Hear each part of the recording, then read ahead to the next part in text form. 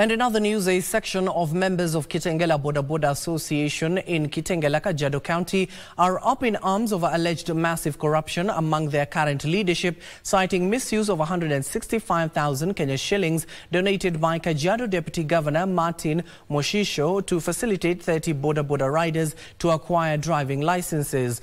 The riders are now appealing to security agencies and the Kenya Bodaboda Association top leadership to investigate the matter. Efforts to reach out to the Bodaboda Association chairperson Geoffrey Karanja, who received the money on behalf of them, were futile as he failed to honor scheduled interviews and declined to respond on the same over the phone.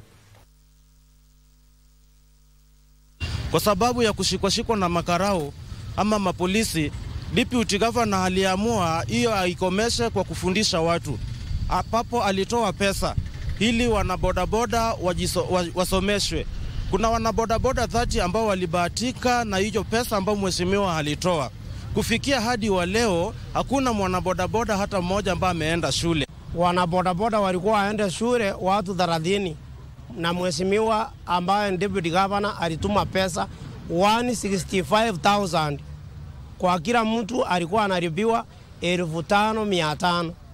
Lakini hiyo pesa ilipotea. Mimi nilikuwa nimejitayarisha kwenda shule, na hiyo ni dhuluma kwa watu bodaboda pamoja na mimi, sababu watu hujaenda shule na bado tunahangaishwa kwa barabara sababu ya driving license, ambayo ni haki ya mtu bodaboda kupata driving license, na pesa ilitolewa.